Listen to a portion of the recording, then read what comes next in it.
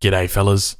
If this video has been uploaded in the last 6 hours, then head over to Twitch TV. I'm streaming live right now. We're going to be climbing the ranked ladder. So come stop by, say g'day in the chat, and come have the Aussie Drongo experience live. Anyway, let's get to the vid. I'm sure you'll enjoy it. Aussie Drong! Aussie Drong! Oh, would I do a 1v1 tier list video? Good question. Let me, hold on. I think I can do it like here. All right. The reason why I'm very hesitant to do a 1 versus 1 tier list video, because even if you ask the top 3 players what they think the best civs are and they think the worst civs are, they're all going to disagree with each other. My honest opinion at the moment is that there are a lot of civilizations that are competitive at the top level. A huge amount. Like, we're going to cancel Q. I'm just going to go through it and tell you if it's competitive. British, probably a tier 1. China, let me turn off music, sorry. Oh, Tej DV with the Prime. I'm gonna report this to me member of parliament. Hey, Gus! I got something to report to you. Thank you very, very much, Tej. Welcome, welcome, welcome. All right, so if we were to look through the civs, The wrong guy to tangle with here, mate. British is Oh, you picked the wrong guy to tangle competitive. with here, mate. Chinese, sorry to all my Chinese fans out there. It's a good civ, but it's one of those one-dimensional civs. You know what they're gonna do. It's FI or FF. Always. And they're just not as strong as the top tier civs. Inca, probably, it's playable. It would be like a B tier. You know what? Let's do it. Let's do a civ tier list right now. The new patch is coming in. The balance is about to be switched. You asked for it. Here it comes. We're doing the tier list. And I'll break it down. I'll explain why it is. Let's have a look. Tier list.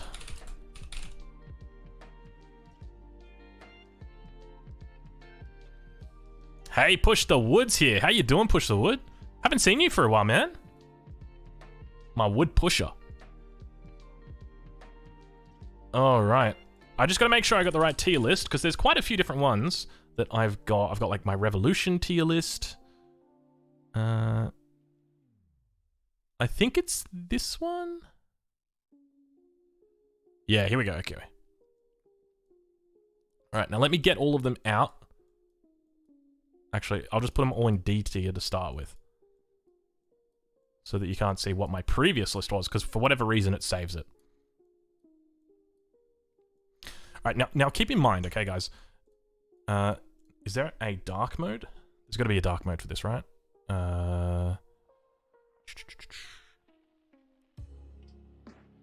Presentation mode? There you go. All right. You guys want the chat on screen as well? Actually, chat is on screen, isn't it? All right, cool. How much time have I spent playing Age of Empires 2? Let's have a look. I think we can check that.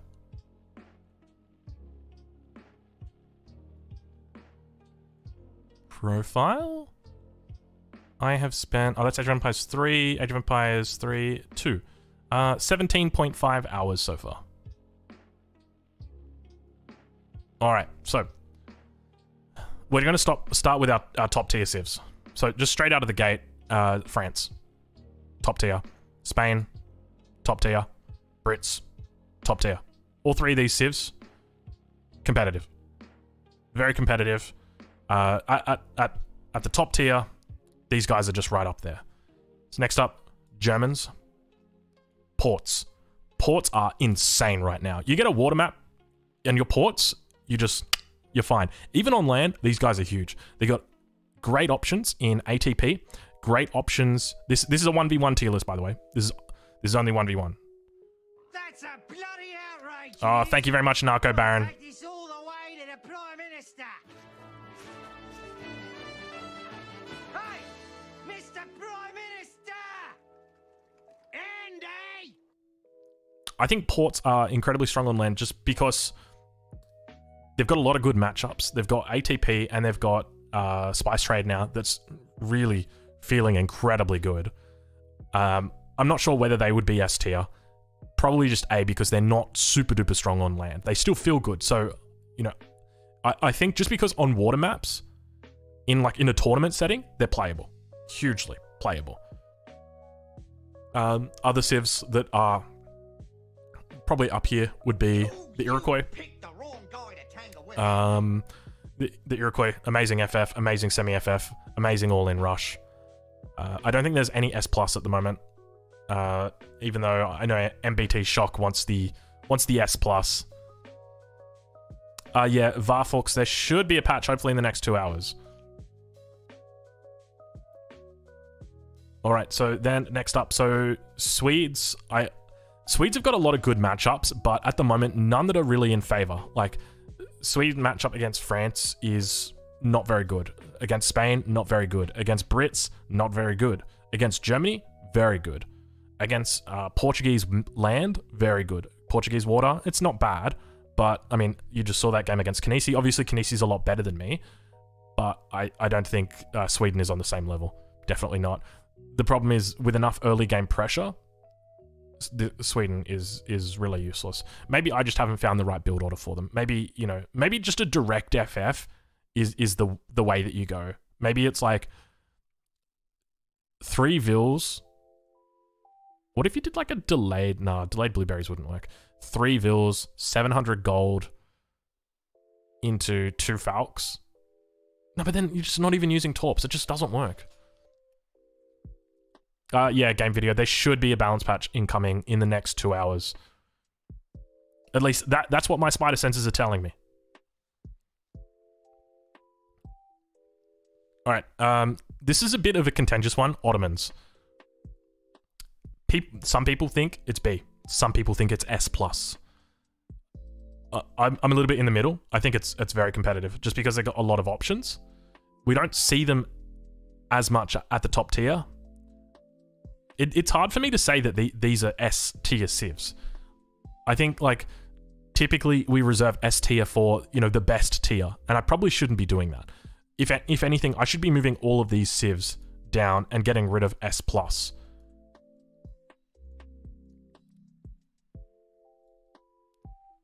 That probably makes a lot more sense to do it that way, because these civs are all incredibly playable at the top level.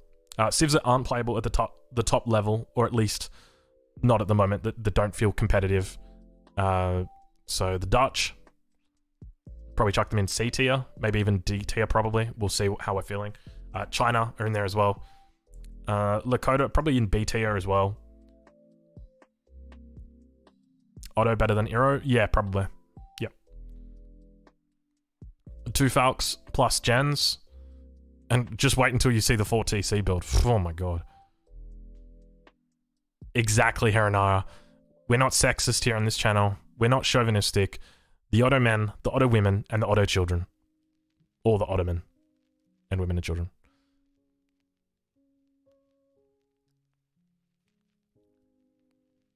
A man and a woman, bro. No, Dutch aren't nerf, or they're not op, and they're not nerfed. If anything, they need a buff. I saw a really interesting buff suggestion on the forum. Someone said, just give them an envoy every time they age up.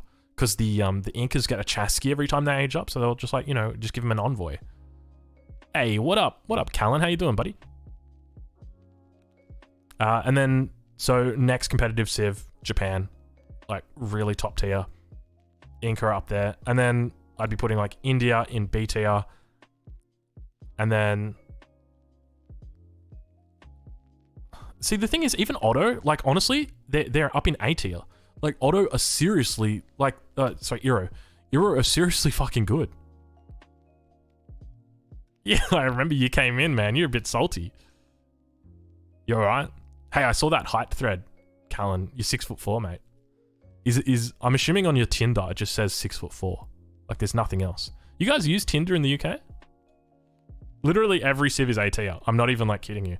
Except, like, these civs down here. I'd probably put... See, this is hard. Like, maybe... like, if anything, it would look a little bit like this. And it doesn't look perfect because one civ should be out here to make it look perfect. But every single one of these civs, in my opinion, like, at a competitive... They use Grindr in the UK. I think maybe Callan uses... Nah, that's a joke. Look, even if he does, it's 2020. It's 2021. It's 2021. We have no problem with that. You picked the wrong guy to tangle with here, mate. The reason why Sweden aren't B. Let's go to YouTube right now and just check out the most recent tournament. See if you can find me a single Sweden game in there. And the reason why you can't find a single Sweden game in there is because the top players know how to counter Sweden. And that's why Sweden isn't an A tier pick.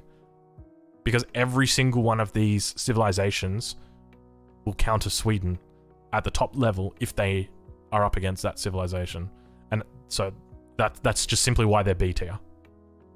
Once they get to Fortress, they're fine because they can ship Snaplock, they ship 2 Falcons, and they can hold. I mean, obviously, unless you're up against Piroshiki, it's very 50-50 on how he plays. But if I was going to do a tier list, it would look something like this.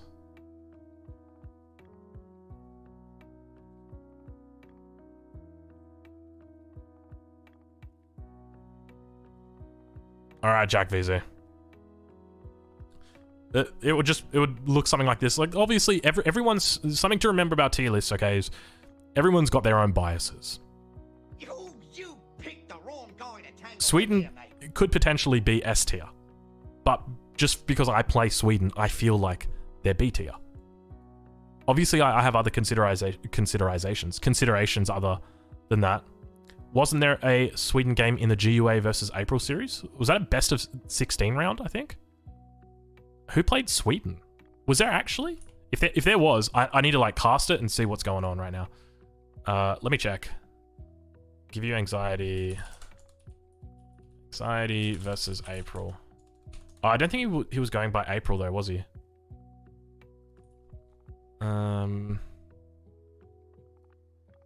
It's on the ESOC TV channel, isn't it? Yeah, here we go.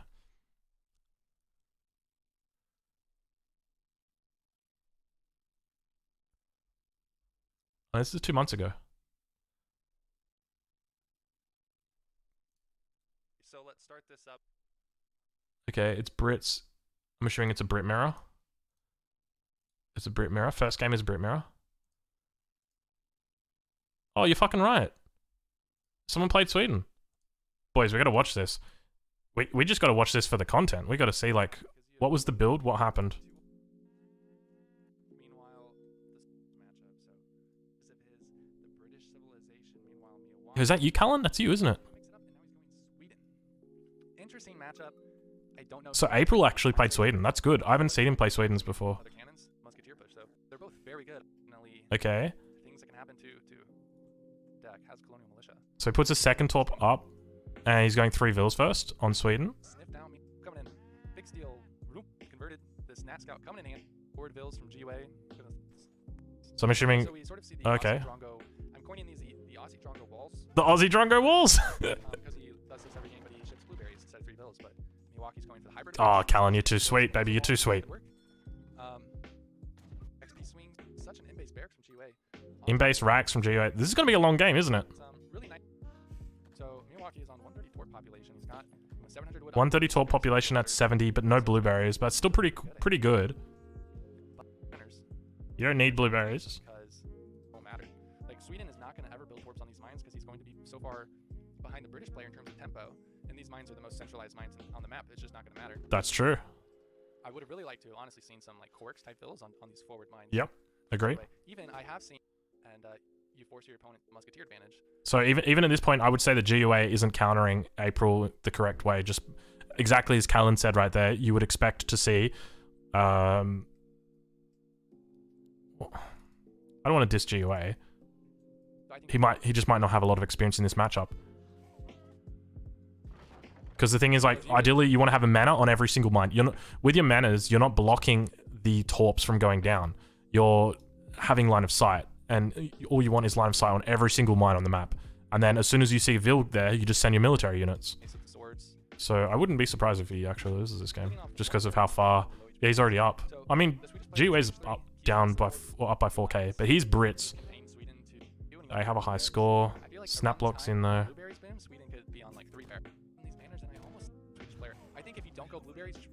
Oh, and he's got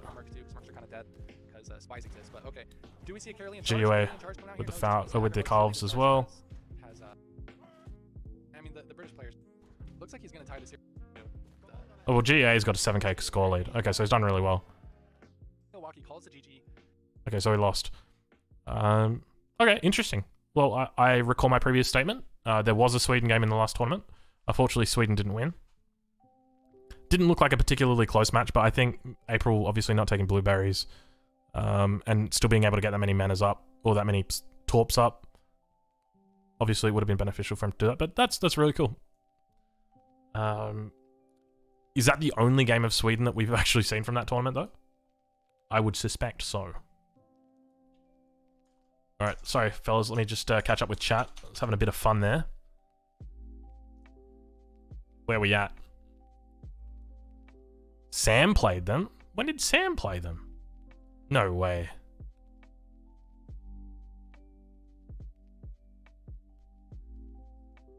Okay, well, I'm sure it would have been a stomp.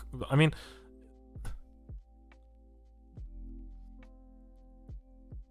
I actually did a recent, it was a bit of like a long form podcast with GK Shaman. Why does no one play Howd? Good question. Probably because they can't take advantage of the greed meta as much as the other civs can. Hazza.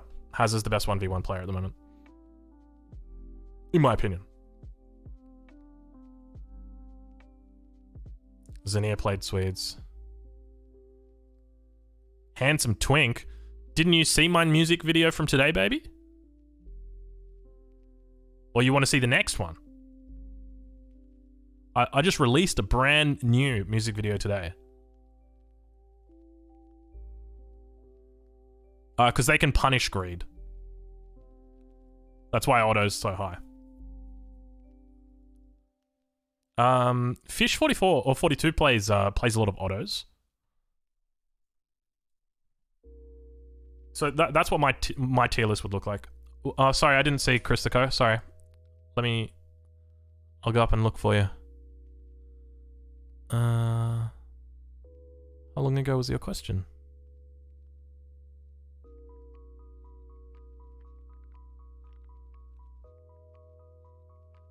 Will I ever have some kind of Q&A? Yeah, we can do a Q&A. Is that question part of the question and answer?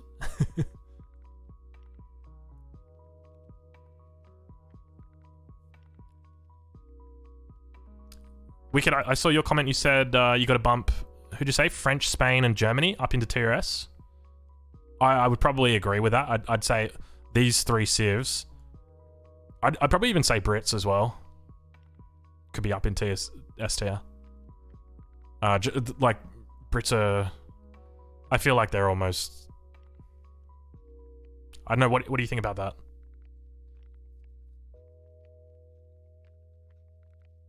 That would be pretty funny, A's.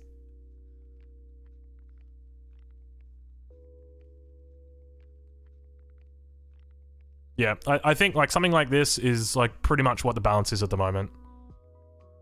These civs are just like very, very strong. Ports is like, just because of how strong Ports is on land, Ports like honestly used to be like a C tier civ, just because on water maps they're insane, on land maps they're shithouse. But with the Spice Trade build as well as ATP just being so strong at the moment, it's an A tier civ in my opinion. So that's what I would say is the 1v1 tier list.